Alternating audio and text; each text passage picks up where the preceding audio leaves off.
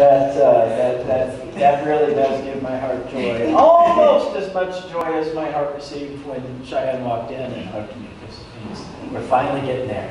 It takes a little while. Will you pray with me?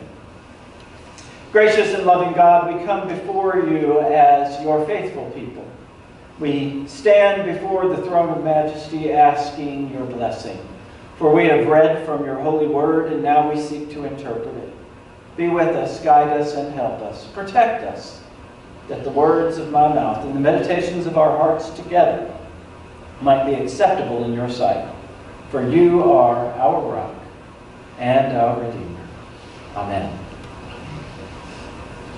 This text that Ruth read for us, this account of Jesus, is one of those great series of confrontational moments that I started warning you a 3 weeks ago are coming in rapid fire.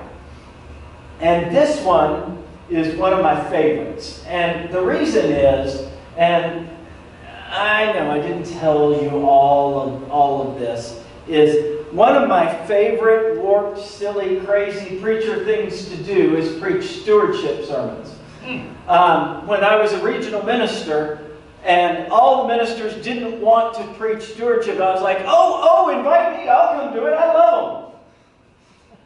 And they're like, gladly. And then I would send them things like texts and titles, and they'd go, oh, maybe I shouldn't have done that. My personal favorite one, which you're not getting today, is God Doesn't Need Your Money. That made other preachers nervous for some reason, but it ends better than you think. Now, I should warn you, this being October, many of you are saying, is this the day he's going to hand out pledge cards? Because we're talking about money, and the title is, What Shall I Give? And the answer is no, because I'm a crazy troublemaker. And Bill can testify to the fact that at the last board meeting, which I was not able to attend because of my mother, now it's my father-in-law, I had a discussion with the board yet again about why I don't like to do pledge cards in the fall and tie them to the budget. Here's the summary. I don't mind telling you, it's going to come out in the newsletter in the next week and a half anyway, that I think it is more important to find a time when we're talking about and working on spiritual growth to tie our giving to our spiritual growth, to our spiritual wholeness, and talk less about the need of the church to receive. We're going to have a budget. We have a really good idea of what our giving is, so we're going to be able to project a likely income based on what we have done in the past and are oh so incredibly thankful for the ministries we get to do. But I want to spend more time this fall talking about the ministries we want to do and the possibilities, and I'll get you a card eventually. It'll come a little later than you're used to. So you're not getting a card today. Yay! Yay. They all said. It'll come later. Trust me. You'll get one eventually. In the meantime, though, this text, this story of Jesus dealing with the Pharisees,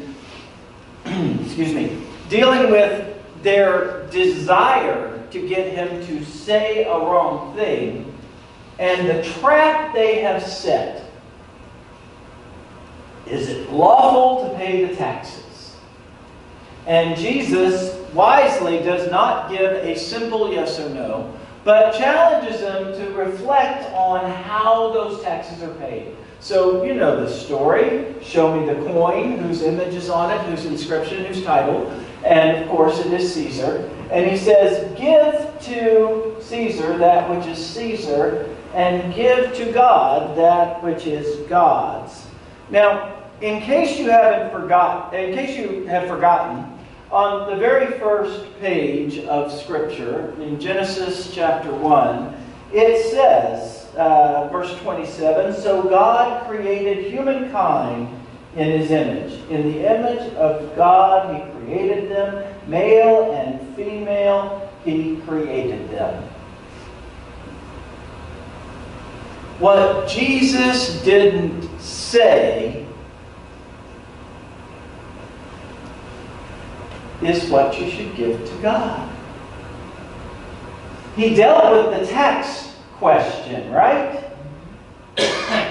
What he didn't deal with is the more important question we need to deal with. When you look in a mirror, I know this is dangerous. When you look in a mirror, what do you see? I was waiting for you to fire off first, Alice, when I said, oh, this is dangerous. You see your reflection. Maybe you see not what you saw 10 years ago. Maybe you see what you wish you'll see in 10 more. Maybe you see, if you're like me, hairs in places they weren't supposed to be, and less hair in places it used to be. Maybe not for some of you. Maybe you see, where did that wrinkle come from?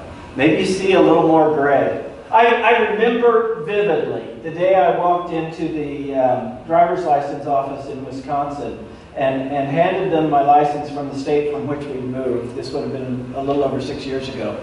And went about getting the Wisconsin license. And the lady looked at it. She looked at me. She looked at it. She looked at me. She said, I think it's time to change that hair color. All my life, my license said brown. Not so much anymore. That was a tough day. Just being honest with you, it was a tough day. So when I look in the mirror, when I see that reflection, which isn't even a completely accurate, we're told by social scientists, reflection of that which you see,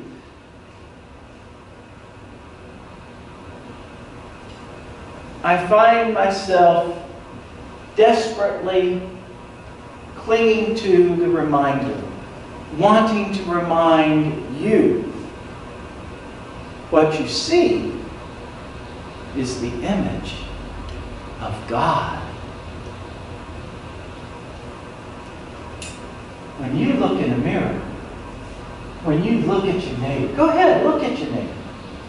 Turn your head, don't look at me. Look at each other.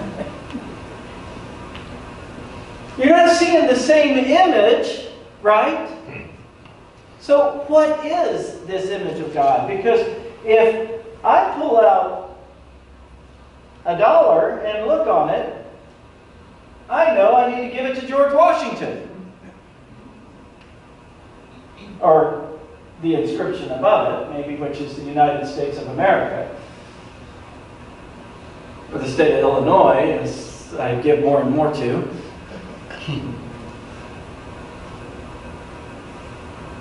The image of God we see is the heart, the spirit, the desire to share and give love, the warmth, the humanity at its best. Right? That's the image I want you to see. And that's the image I want you to ask yourself, well, if that's the image of God, then what am I to give to God? There's an old preacher story that you've probably heard 20, 30 times, but I'll risk it yet again. The offering plates are going around church. There's a little girl who's very upset because she doesn't have anything to put in the plate. It's not that she doesn't want to, it's that she has not reached an age where she's given money. Because it would just go in the sewer or go down the toilet or whatever. We've all been through that age, right? So the plate comes by week after week, and she is just so horribly upset by her inability to participate because the adults are putting pieces of paper in and money and cash and envelopes and all those things. And finally, she can't take it anymore, and she puts the plate on the ground and puts her little feet right inside of it and says, "This is all I have to give to God. It's me."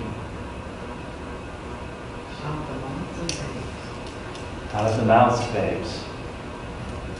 When we make a gift to God, when we give of our resources, we are giving only a small portion of what God really wants. Jesus says, where your treasure is, there your heart is also. One of my early mentors said, you want to know what you value?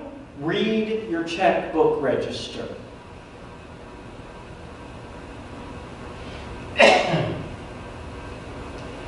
Render unto Caesar that which is Caesar's, but render unto God that which is God's. You were made, created beautifully and wonderfully in the image of God. Give God that which is God's. And as a bonus, recognize God in everyone you see, because you're not the sole inhabitor of that image. Thanks be to God. Amen.